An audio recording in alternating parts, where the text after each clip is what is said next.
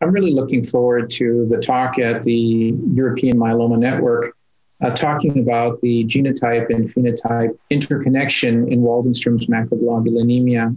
As many of you, I'm sure, are well aware, MYD88 mutations occur in about 95 to 97% of all Waldenström patients.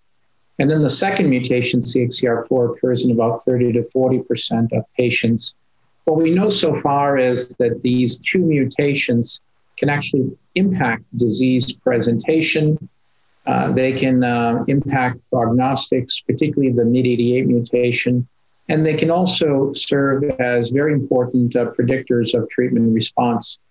Let me first start about disease presentation. What we know is that when patients do, in fact, present with MYD88 mutated disease, that these patients tend to show more voluminous disease in the bone marrow.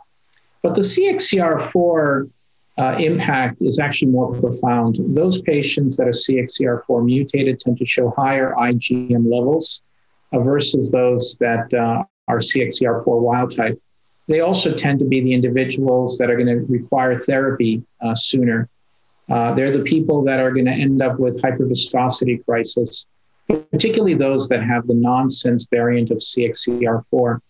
It is important for clinicians to be aware of the fact that CXCR4 subtypes do influence clinical impact. And there are two broad categories: nonsense mutations, which occur because a stop codon is introduced that truncates part of the CXCR4 protein, but also frameshift mutations that occur because either DNA is inserted or deleted that scrambles part of the CXCR4 protein. The nonsense variants tend to be the more virulent ones. They're going to be the ones that are associated with hyperviscosity crisis and the need for emergent therapy. So keep that in mind. Prognostically, it turns out that CXCR4 mutations don't have a survival impact. However, MYD88 does, and particularly the patients that are MYD88 wild type. If they're wild type, they tend to have a higher risk of transformation, and their survival is much shorter. We also know, based on data now that's coming in from a number of different sources, that both MYD88 and CXCR4 can impact response to Ibrutinib. We know that CXCR4 can also impact the depth of response associated with Zanubrutinib. So here too, I think it's very important to keep in mind that CXCR4 mutation status in particular may be important across all BTK inhibitors.